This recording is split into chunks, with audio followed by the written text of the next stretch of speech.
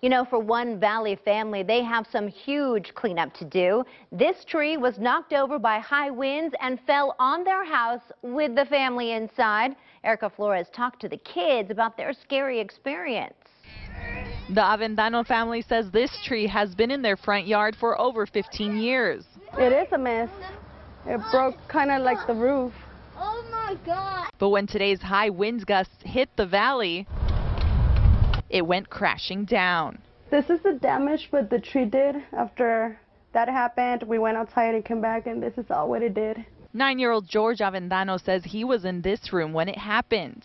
I was playing my iPad. The wind blowed and it falls down, and it covered my ears, and it just ran right over there. His cousin Melin Luna and grandmother in another room. It felt like a little bit shaky. I felt like the house did a noise, and then I told my grandma to wake up, and then I told her to wake up, and then we were scared outside. They didn't know what happened until they looked outside. I thought we have an earthquake here. Got scared. We saw in the window, and then we saw the tree fell down. That's when 7-year-old Haley called mom. My mom, the tree's on top of our house. What are we going to do? Was it scary? Yes.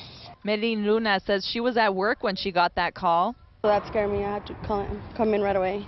And once she saw everyone was okay, We check all rooms if they have damage. That was Erica Flores reporting. The insurance company is expected to be out on Monday to survey the damage.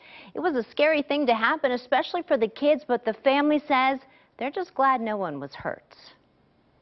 And with those wind gusts of up to 50 miles per hour, trees were down all over the valley, including one that fell onto a moving car in West Phoenix. This was the scene after a huge tree fell at 35th Avenue in Dunlap as Luis Nunez was driving his car he'd only had for a week. He says all of a sudden he was surrounded by pine needles. His windshield was smashed and his tire blew, but he was okay. It just scared me for a while, and I was just shaking for a few seconds, you know, maybe half a minute, and then I stopped. Then the road construction fellows knocked on my window and asked me if I was okay, and everything was fine. How are you doing? I'm doing fine. In fact, he has no idea how he will get home to New Mexico. He was just in town visiting his daughter for her birthday. Now, several other trees fell around the valley, too, but no damage from them. Weather was blamed for thousands being without power today, but SRP has restored electricity to nearly all those who were affected. I can't complain about that. Instead of getting beat by the heat, I'm getting hit by the rain. There you go. It wasn't just wind that hit the valley. Rain did too. Wet roads could be seen in Goodyear and parts of the East Valley as well. That had some folks heading to the auto parts store to replace their windshield wipers.